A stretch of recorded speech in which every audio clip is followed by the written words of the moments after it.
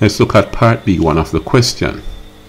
It says solve each of the following equations. We start with this one. Now we have 3 over 2 times y is equal to 12. 3 over 2 y is equal to 12. Now let's treat the 3 over 2 as one number, just like we would with a whole number.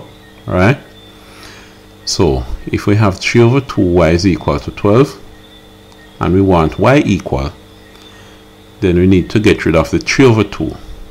So what I do here, divide by 3 over 2. 3 over 2 cancel 3 over 2, or 3 halves cancel 3 halves. So we're left with y equal. We must divide by the same thing over here, 3 halves. Now you have y is equal to 12 divided by 3 over 2, which is 3 halves.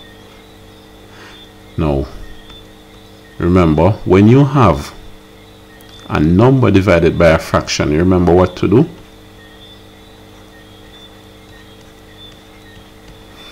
You multiply by the reciprocal of that fraction.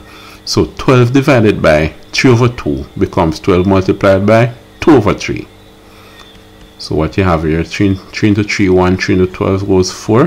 4 2s, 8. Alright? So we have y is equal to 8. Now, thinking of another way we could approach this question. We could say, since you have 3 over 2 multiplied by y, we could, instead of getting rid of the entire 3 over 2 at once, we could get rid of one number at a time. Alright? Could get rid of one of these numbers at a time. Now if I get rid of the 2, if I multiply the left hand side by 2, I have 2 cancels 2, so I'm left with 3y is equal to, you remember what I did is multiply the left by 2, so the right must also be multiplied by 2. 12 2s 24. I have 3y. I want y equal, not 3y equal. So what to do is get rid of the 3. I divide by 3. Let's divide the right hand side by 3 also.